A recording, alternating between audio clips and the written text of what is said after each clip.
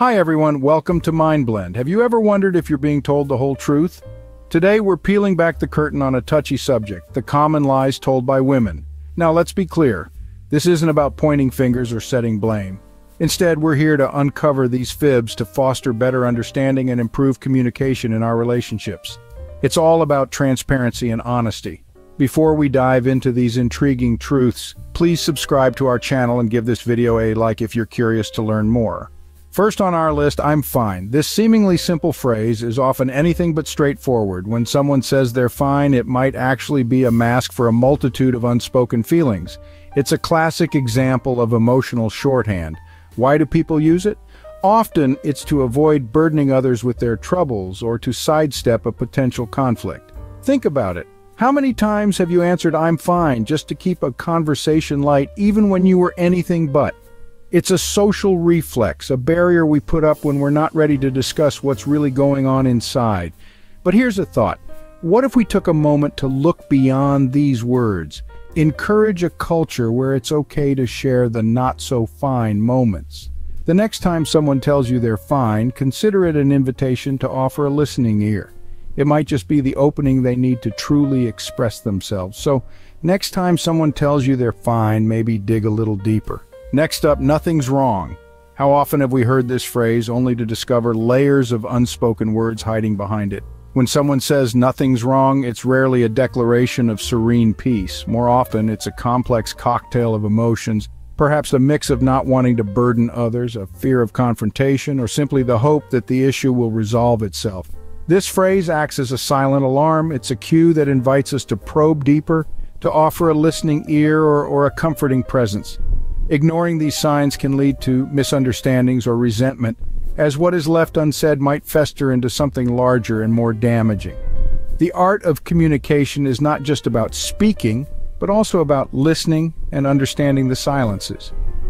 Nothing's wrong could very well mean I'm not ready to talk, but it's a start.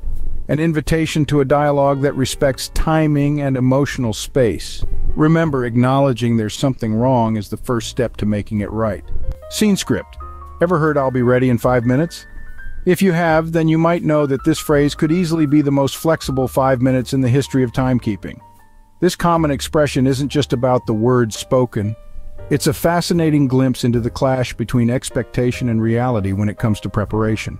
When someone says they'll be ready in 5 minutes, what they're often really saying is that they need just a bit more time. It's a buffer, a brief extension to perfect that winged eyeliner, to find the right shoes, or maybe to take a few deep breaths before heading out the door.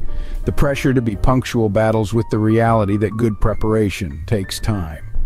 And let's be honest, who hasn't underestimated the time it takes to get ready? Whether it's choosing an outfit, fixing a hairdo, or gathering necessities for the day, these tasks often take longer than planned. So the next time you hear, "I'll be ready in 5 minutes," remember, patience is key when 5 minutes is on the clock. Moving on to "I don't know where it is." This phrase, often tossed casually over a shoulder or called out from another room, might seem innocent enough at first, but let's delve a bit deeper into what's really going on here. Sometimes when someone says they don't know where something is, it might simply mean they haven't actually looked for it yet. It's not so much about the missing item, but more about the indirect request for help. Think about it as a subtle nudge, a kind of silent beacon, signaling, "Hey, could you help me out here?" Other times it could be a diplomatic way to enlist help without directly asking for it. It's about seeking assistance, yes, but it's also about wanting to share a small, perhaps mundane, but jointly undertaken activity. It's less about the missing keys, and more about the company and collaboration in the search. Teamwork in finding lost items can sometimes reveal more than just the missing object. What about "I haven't done anything to my hair"? You've probably heard it tossed around during casual meetups or perhaps before a night out. It's a phrase that might seem simple, but there's often more twirling beneath those tresses than meets the eye. Let's unravel this. Often, the effort to look effortlessly chic is anything but effortless. Many spend considerable time and energy on their hair to achieve that "I woke up like this" look. From deep conditioning treatments to subtle highlights, the journey to natural-looking hair can be quite intricate. Why the understatement, though? Well, in a world that constantly promotes flawless beauty as a casual norm, Admitting to hard work can sometimes feel like revealing a magician's secret. It's not just about appearing effortlessly attractive, it's also about crafting an image of ease and confidence. So next time someone says they haven't done anything to their hair, take a moment to appreciate the artistry. Effort and beauty can be a form of art worth acknowledging. Ever get a bargain? It was on sale might not always mean a great deal was had. This phrase has almost become a shopping mantra, whispered like a magic spell that justifies all sorts of purchases. From a third pair of sneakers to that fancy espresso machine that's now collecting dust on the counter. When uttered, this phrase can sometimes be less about the deal and more about easing the guilt of impulse buying. Let's delve into the psychology here. Saying something was on sale can make the purchase feel more justified, regardless of whether it was needed. It transforms an ordinary buying decision into a savvy financial move, at least that's the hope. But what's really happening? Often it's a clever play of consumer psychology where the thrill of getting a bargain overshadows the practicality of the purchase. So, next time you hear it was on sale, take a moment to consider, was it really a necessity or just a clever excuse to splurge? Sometimes the deal is in the eye of the beholder. Here's a classic. I don't want anything for my birthday. How many times have you heard that one? It's almost like a coded message waiting to be deciphered.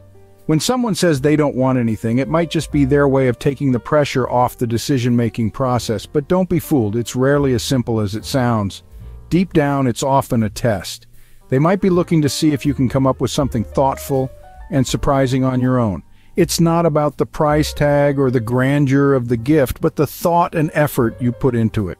Remembering their favorite author or booking a table at a restaurant they mentioned in passing, these gestures show that you've been paying attention. And let's be honest, who doesn't like a good surprise, especially on their birthday? It's about making them feel valued and loved without them having to spell it out. Gift giving isn't just about the material, but about showing you care. How about, we can go anywhere you want? Have you heard this before?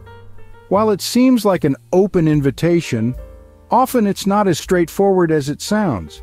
This phrase, commonly uttered in the context of choosing a restaurant or a holiday destination, might actually be a subtle test of your decision-making skills and your understanding of the other person's preferences. Imagine planning an evening out. When someone says, we can go anywhere you want, what they often mean is, I want you to take the lead, but please keep my likes and dislikes in mind. It's not just about geographical flexibility, it's about attentiveness and consideration. They might have a specific place in mind, but are nudging you to make the choice, hoping it aligns with their unspoken wish. This dynamic can turn the simplest decision into a complex puzzle. It's not just about picking a place, it's about understanding and valuing the other's preferences without them having to spell it out. Decisions are best made together, don't you think? And what about, I only have a couple of bags? This phrase, often heard echoing from packed shopping aisles to cluttered hallways, carries a charm all its own. Picture this. A serene afternoon of shopping, a peaceful promise of minimalism, until the trunk of the car groans open to reveal a small mountain of shopping bags. It seems a couple can be a rather elastic term, stretching to fit just one more irresistible sale item. Or consider the world of travel. The phrase transforms into a hopeful understatement as the suitcase bulges, zippers straining like the smile of someone trying to convince themselves they've packed light. The reality? Well, let's just say it often involves sitting on the suitcase to coax it shut. A silent prayer whispered against the laws of physics. Yet there's an endearing optimism to claiming just a couple of bags. It's a mix of wishful thinking and a subtle test of our own packing prowess. In the end, a couple can sometimes mean just a few more. Wow, we've covered quite the ground with these common untruths.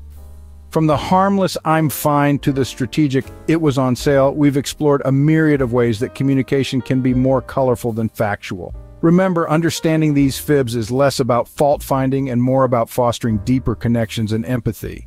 If you enjoyed uncovering these everyday fibs with us, don't forget to subscribe, like, and share this video with your friends. Thank you for watching and see you next time on MindBlend.